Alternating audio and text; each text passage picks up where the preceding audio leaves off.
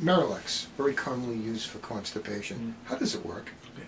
So MiraLax is a clear, tasteless, odorless medication which children will most all the time take.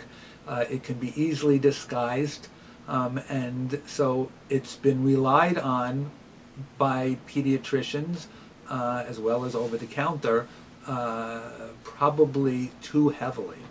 So now it's considered a success if you get somebody to be on MiraLax for several years, because at least they're not constipated. So MiraLax is a chemical, one should understand that, which draws a lot of water into the intestine. And when the water is drawn into the intestine, it makes the stool softer and makes it easier to pass out.